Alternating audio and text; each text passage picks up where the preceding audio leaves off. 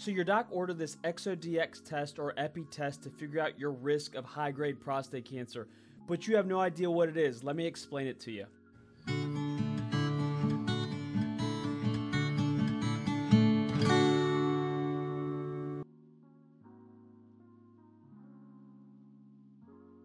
Hey guys, Dr. Cycle, UroCoach. So in this video, I'm going to break down the ExoDx or EPI test and talk about it, explain every detail about it to you. But please first like, subscribe, comment. We want to hear what you guys want to hear us talk about.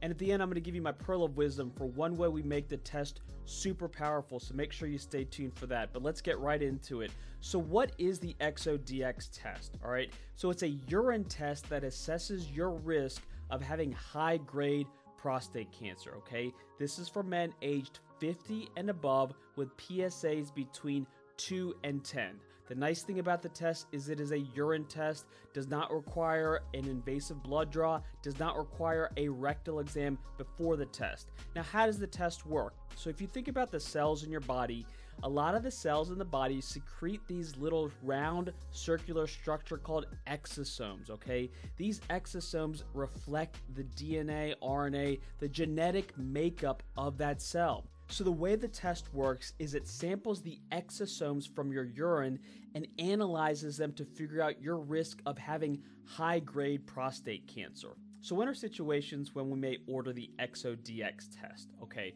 So if we have a patient, let's say they're 65 and their PSA is 4.2, okay, and they want to avoid a biopsy, we may order this test to figure out their risk of having high-grade prostate cancer. So that's a clinical example of when we may order the test.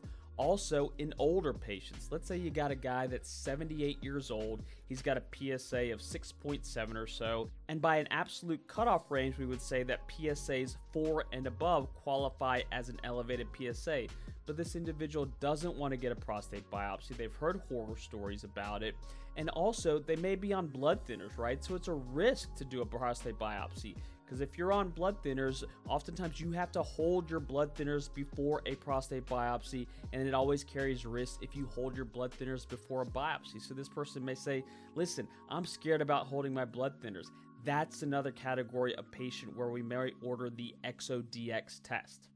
Let's take another clinical scenario, okay? Let's say you got a guy that's in his 50s. Let's say he's 52, had a PSA of 4.7. You do a biopsy. The biopsy is negative. You're happy. He's happy. Over time, you start to see that PSA creep up.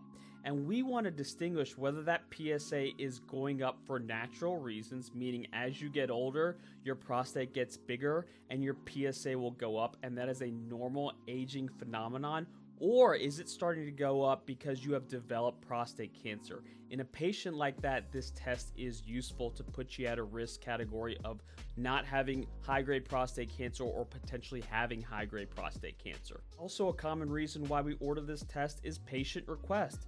Some people want to have all the information at their fingertips before they decide on whether they want to get a prostate biopsy done.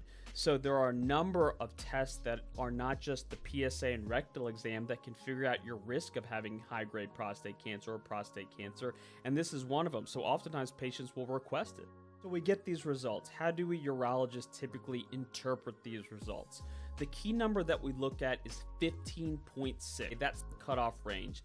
Below the number 15.6, meaning if you have a score that's below 15.6, it means you have a relatively low risk of having high-grade prostate cancer. I think the exact number is less than 10% chance of having high-grade prostate cancer. Above that number, it incrementally increases your risk of having high-grade prostate cancer.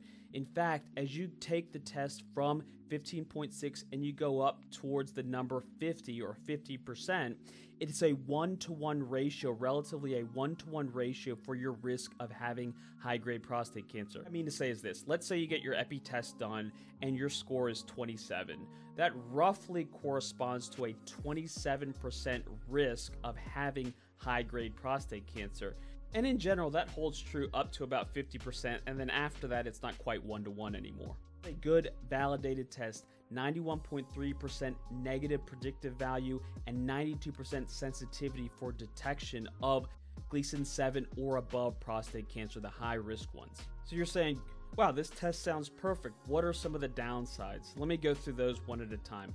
Number one is insurance coverage, right? So it is covered by Medicare in general, but some commercial insurances do not cover it. And it's always a shame when you get a big bill, especially if you consider somebody that may be very low risk for prostate cancer. Let's say you got a guy in his 60s, he has a PSA that is 2.1, he has no family history, he has a normal rectal exam, he is not African American, he's overall a relatively low risk for prostate cancer. Then you order this test, and oftentimes patients have a gripe when they get a big bill for a test that they maybe did not need. So that is one downside. It's not universally covered.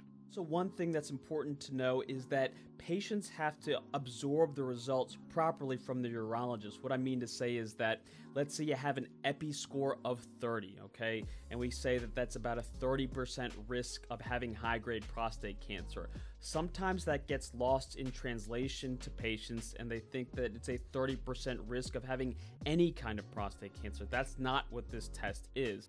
Also, one thing that's important to know is that sometimes the test can give people a false sense of security. Remember, if you have a low EPI test, let's say you have a score of 8, that's fabulous. It doesn't mean that it won't change over time. So what would be a shame is if that individual got a low EPI score and they said, you know what, I don't have to ever see my urologist again. I am good forever. Things change over time, and certainly prostate cancer screening is a continued joint decision-making process you should have with your urologist and PCP, so it's not static.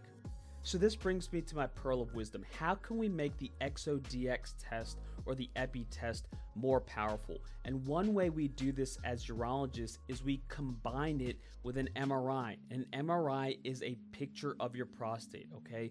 Multiparametric MRIs can identify whether you have a suspicious area in your prostate. The combination of the ExoDx test and the MRI of the prostate is kind of the mecca of personalized medicine, right? So we are seeing if you have a particular abnormality in the MRI, and also if you are at a high risk of high-grade prostate cancer with the ExoDx test. With that information, let's say you're above the cutoff value of 15.6, and we see a suspicious area on the MRI of the prostate. We can say rationally it makes a lot of sense to do an MRI-guided prostate biopsy, and that gives us the best chance of being able to correctly biopsy your prostate and not having a sampling error. People always ask us, Doc, which one's better, the MRI of the prostate or the ExoDx test? I don't think you can define one as better than the other. One thing that's important to know about the MRI is that it is a reader-specific test, right? You have a radiologist that is looking at the MRI study, and one radiologist might have a different interpretation than another radiologist for a particular MRI and put it in a low-risk or high-risk category because of it. The ExoDx test in that regard is probably more validated. Anyway, I hope that's helpful to you guys in understanding a little bit more about the ExoDx test. Thank you so much for listening. Please like, subscribe, comment. We want to hear what you guys want to hear us talk about. Thanks.